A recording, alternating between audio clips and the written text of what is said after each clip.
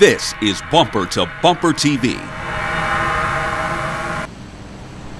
We have to give Nissan props for coming up with the Rogue, a small SUV/crossover with 2 rows of seating and a footprint of 182 inches, which made it unique in the segment when it first debuted in 2008.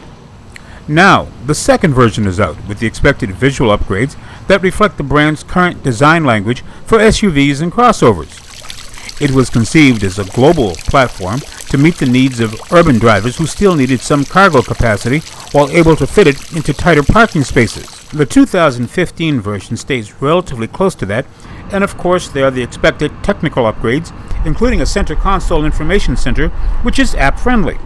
With 3 trim levels, we were glad to see interior fit and finish get some upgrades away from the hard surfaces often common in this segment.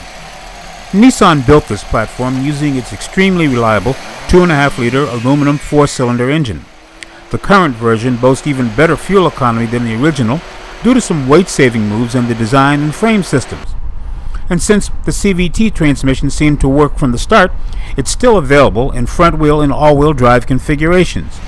As for the drive, in urban conditions it's acceptable, with some road noise getting into the cabin, and handling is as responsive as you can expect on 17-inch wheels and all-season tires. But seriously, we question the decision to make this a 3-row vehicle.